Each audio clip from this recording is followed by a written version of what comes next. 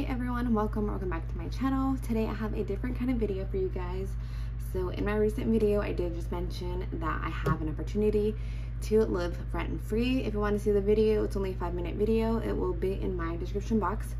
But I'm going to tell you how I plan on saving $20,000 in a year for a down payment on a house.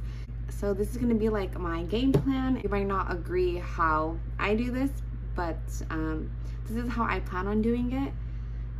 So let me tell you guys how I plan on doing it. Okay, so typically I get paid, and if you hear anything in the background, I apologize. Typically I get paid around $15.50, but that's after taxes. It's like $15.56.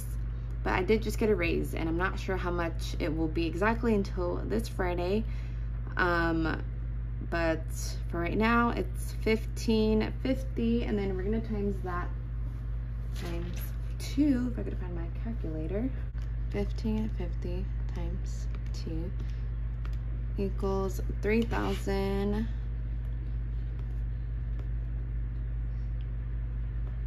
And I'm sorry it's slanted, but that's just how I write. So it's gonna be $3,100.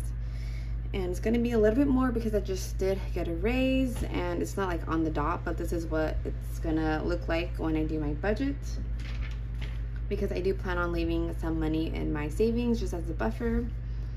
Okay, so typically I spend $50 on eating out a week, so we're gonna times that times 4, so it's gonna be 200. So then we'll put 200 for eating out, 200 for miscellaneous, because I put 50 as well each week. I put 130 for gas every 2 weeks, so whoops, that's gonna be 260.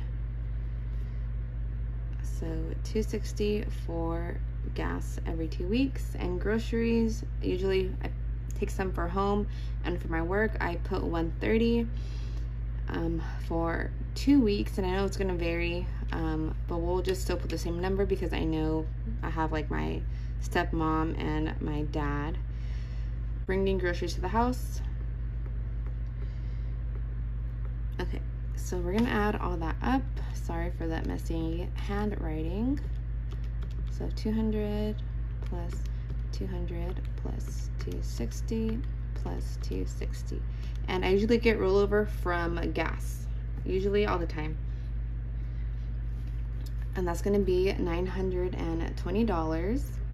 So we'll put 920.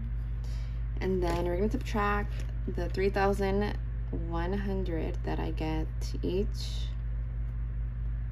month, and then subtract the 920.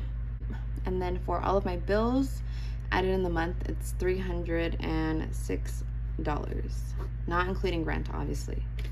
So 3,100 minus 920 minus 306 equals 1,874. So what I plan on doing is putting away $1,200 each month into my savings. So we're gonna subtract that, and that leaves me with $674 for my sinking funds for the whole month. So since I put 2 paychecks here, I'm going to divide this number by 2. So that equals $337. And what I plan on doing, I'm going to show you guys what I plan on doing throughout a year of my sinking funds. It is going to be pretty strict, but I feel like I'm going to be okay because this is more than what I typically put in my sinking funds. I usually put like 2 something. I mean, you guys will see the numbers right now when I show you. So if this were to be every week strictly, I would be putting $5 for beauty. And then clothing, I usually put $10.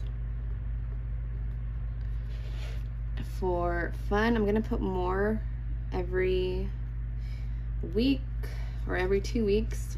So it's gonna be 30 because I would hardly put anything for fun.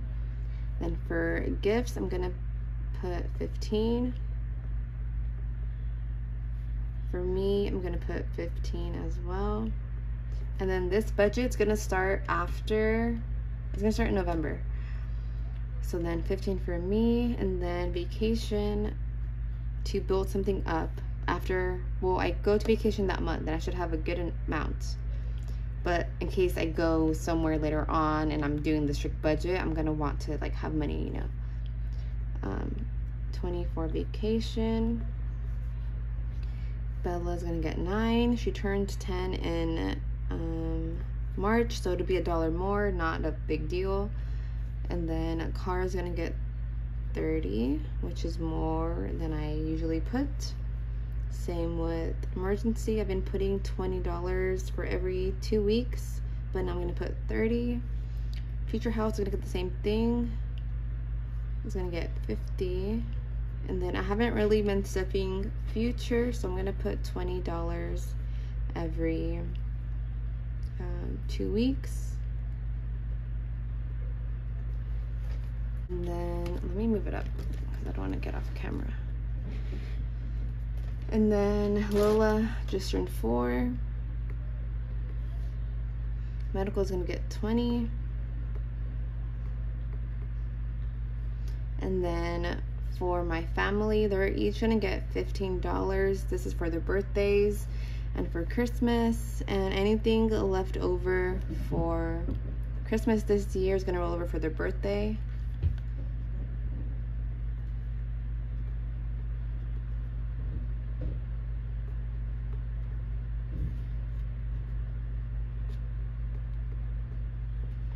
And then with $337, I could only put $4 for my boyfriend, but because I'm not including my new, what do you call it? My new income, because I did get a raise, I am able to put more for him. I just don't know the numbers yet, but this is what it is if I were divided by 2 by using $3,100. So then we're gonna subtract everything all up.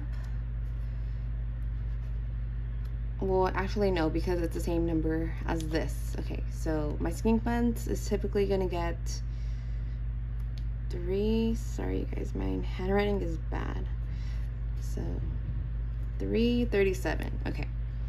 So then if I plan on putting $1,200 every month towards my savings for a house, so we're gonna times that times 12, it's gonna have $14,400 by the end of the year, or in a whole year. And then that's not including my side income. So right now I've seen on my app of when I get paid, I've made a little bit over $6,000 this year. And it's not even the end of the year yet. I have like 4 months left. So let's just put $6,000, and I already have $20,400. But since I'm still gonna be putting $50 for my house, that is going to equal to, wait, let me write it down before I forget the number.